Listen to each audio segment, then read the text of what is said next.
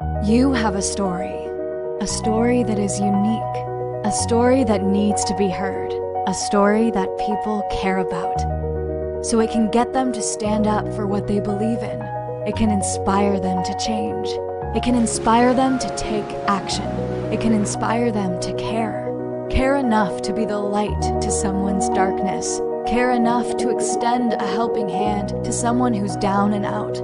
Care enough to call things the way they are and see them for what they could be. Your story can make a difference. Your story can save a life. Your story matters. One story changed the entire world. Your story could do the same. All you've got to do is own your story. Did you like the story we just told you? We created this video sometime last year when we wanted to express how strongly we felt about storytelling and how it forms the backbone of why we do what we do. And we thought it was a great example to illustrate how important storytelling can be in your videos and how it can impact the viewer's experience. Because in today's video, we're going to be sharing with you a storytelling structure that you can apply to your videos to instantly help you tell better stories. Let's go ahead and jump in. Let's start with the very building blocks. Every great story is traditionally made up of 5 components. You might remember looking at plot diagrams in school. These can actually come super in handy when you're creating videos. In case you don't remember, let's go ahead and go over the components of a story. The first part of your story is the exposition, where you establish the setting of the whole story. So in a movie, this is where you get introduced to the town where the movie is going to take place and the main characters, etc. Next, you have your rising action. This is where the conflict gets introduced and starts kind of building up. In your classic fairy tale, this might be something like a dragon coming to attack the kingdom. And then you have the climax, which is basically the height of the conflict, the most exciting part of the story when everything has ramped up.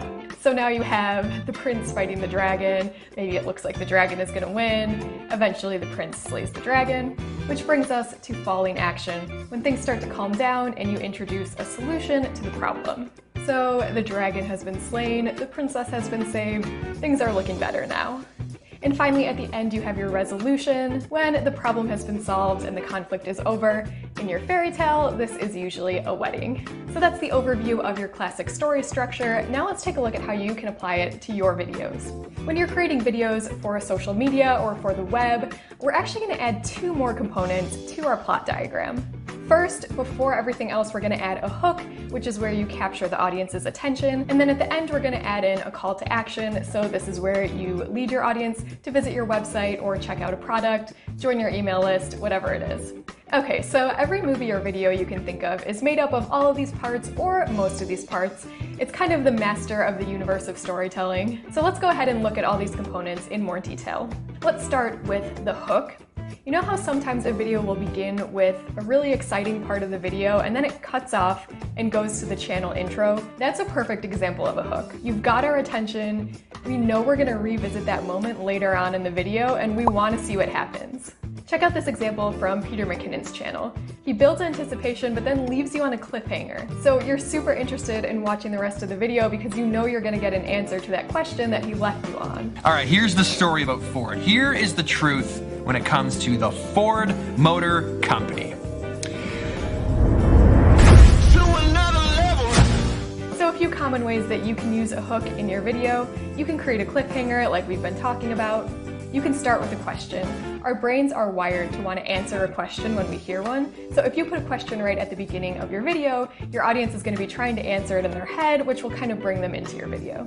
You can start with one really interesting line or fact that's going to make the audience interested in seeing the rest. Or you can start by letting your audience know that you're about to share some highly coveted information. For example, if you start your video by saying, "I'm about to show you how you can make $1 million," you will capture people's attention. Alright, so once you have your hook in place, that brings us to the exposition, which is you setting up the story. In a vlog, it's usually you talking to the camera, explaining what you're going to do that day. In an interview, you might introduce the guest and what they do and why you decided to interview them. In an ad, let's say you're doing an ad for a home decor product, the exposition might simply be a few shots of a home environment just so we know that the story is going to take place in that setting. The exposition is super important because it brings the audience into the story. But for a web video, it can be fairly quick. And once you've set the context of your story, it's time to move on to the next component, which is rising action. So this is the introduction of the tension in the story that's later going to be resolved. If you don't have some kind of meaningful conflict in your story, you really don't have a story at all. Let me go over a few examples to show you what I mean. Let's take a look at two movies and see what happens when you take the conflict away. I tried to pick two popular movies that hopefully we've all seen. If not, spoiler alert.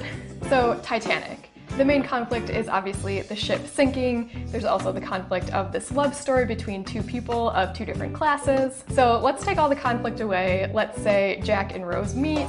Jack is also a member of the upper class. Rose isn't engaged or anything like that.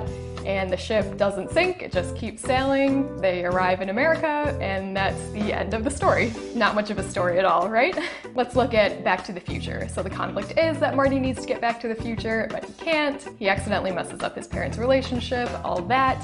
If you take the conflict out, Marty travels back in time in the time machine, and then he goes back.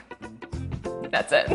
As you can see, if you take the conflict out of a story, there really is no story. So how do you add conflict to your videos, given that you're not trying to create a movie or anything like that? Let's take a look at vlogs, for example. Have you ever wondered why you love some vlogs and other vlogs just feel kind of boring? Just like with movies, if you're vlogging, you want to have some kind of meaningful conflict that happens. Now, in a vlog, this is going to be more everyday type of conflicts, like you're deciding on a new laptop, your computer crashed in the middle of your work, you ran out of coffee that morning, your dog tore up the pillows, whatever it is. If there's at least one meaningful event that brings tension into your video, that keeps your audience glued to the video. They want to see how the conflict is going to get resolved. Another example would be an ad for a product. The conflict here is whatever problem your audience is facing that your product is going to solve. So this can be pretty simple. Let's say your product is running shoes. In this case, the problem that the subject is facing might be that they get done with a run and their feet are hurting because they don't have supportive shoes. So think about what the conflict can be in your video, and you're going to line that up after the exposition. Alright, so now you have a setting and you've introduced a conflict. Next, you have your climax, which is basically the height of the conflict, the defining moment that leads to the beginning of the resolution. So the climax of a movie, the Titanic is sinking, Marty is trying to get back to the future, but Doc needs to reconnect the wires. In your vlog, your computer crashed and you can't get your work done. Maybe you're making a room redo video. In this case, maybe you realize that you hate the color of paint you originally picked. In our running shoes ad, the runner might be in the middle of a race and they're falling behind because they don't have good shoes. Alright, you've had your climax moment, now you're going to lead the audience to the resolution, which concludes the story. So the falling action and the resolution we can basically group together, especially for shorter videos. This is the part of the story where the problem gets solved. For example, in the case of an ad, you introduce your product and show how it solves the problem. The runner now has better running shoes that helps them win the race. In a how-to video, this can be the part where you start showing the steps that are going to lead to the final goal. In our room redo video, you went back to the store, bought a new paint color, and you love the new color.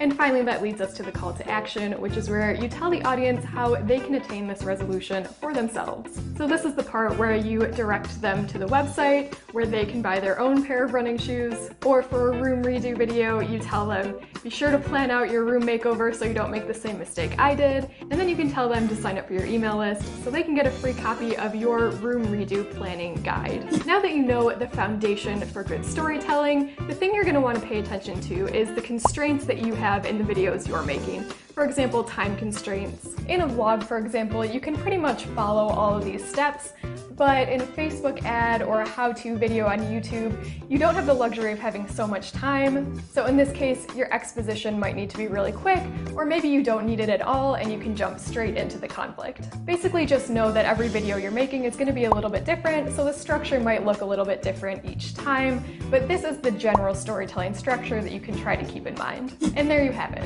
That is a rock-solid framework you can use to build better stories in your videos. If you did find value in this video, be sure to give it a like and let us know in the comments below what kind of videos you make that you're most excited to try this structure with. And if you're new to video creation, I would highly recommend that you check out our playlist on filmmaker fundamentals, where you can find more super useful tips and tutorials. Đăng ký dùng thử miễn phí phần mềm tạo video tại trang web invideo.design.